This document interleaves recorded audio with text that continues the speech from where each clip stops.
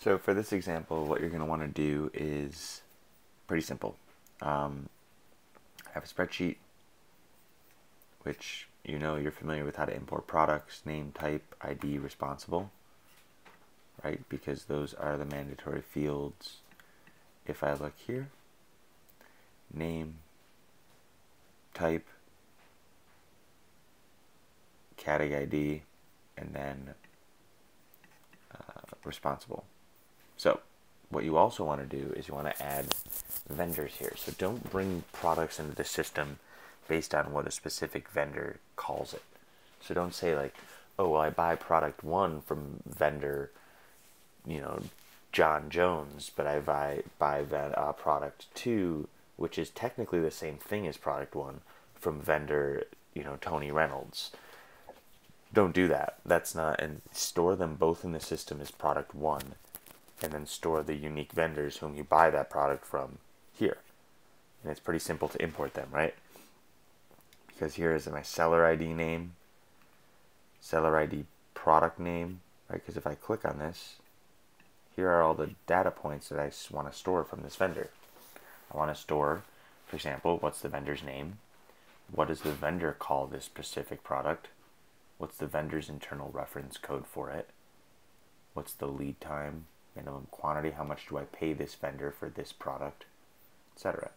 So to import that, we'll just create something here called JSON product,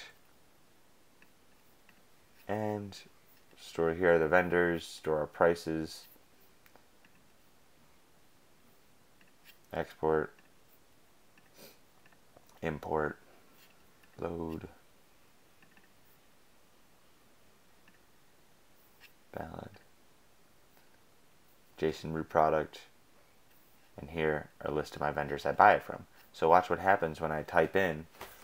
So here's for Tony Reynolds is the vendor. Here's what the product. Here's what Tony Reynolds calls this product, and here's Tony Reynolds' internal product code for this product. Watch what happens when I add it to a purchase order.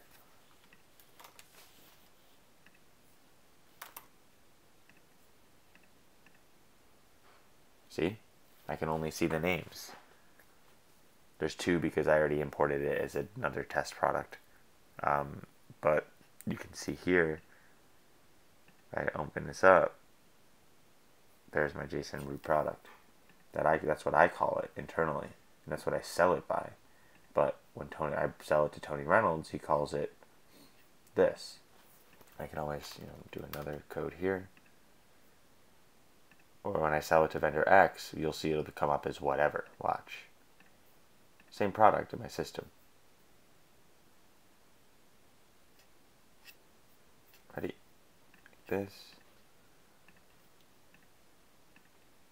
And I see whatever product now. The whatever product. This one's called high because I imported it twice with the same name. But if I go to, I think it's this one. That's another product I did as a demo. So it's this one, and that'll be our JSON product. Right? Because vendor X, that's what they call it. So there's options for you here, right? That's how you can store. These all route back to the same product, because you don't want to have hundreds of thousands of products just because a vendor calls them a different name. Doesn't mean you have to call them a different name. Odoo will still accommodate that though. See this? So if I type whatever here,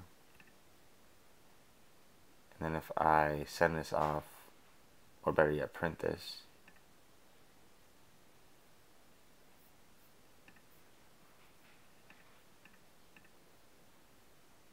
description to my vendor, it's whatever product.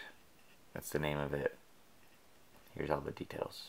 So when the vendor gets it, it'll see, oh, Jason wants this product. But really, when Jason turns around and sells product 12321, or when he sells this whatever product, he's really going to sell the JSON product. right? He's still going to go, I don't have sales installed, but yeah, when you sell it on a sale order, it'll come up as that JSON root product. So let me know if you have any questions there.